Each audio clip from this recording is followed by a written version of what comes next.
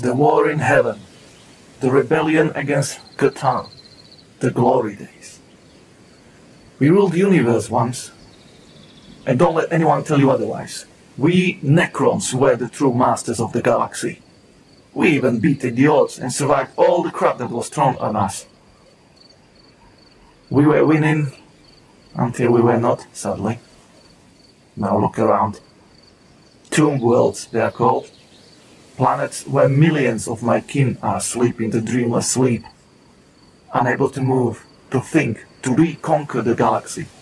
To retake what was lost, and to stop the threats that are tyrannids and so many other unknown powers younger races doesn't even know about.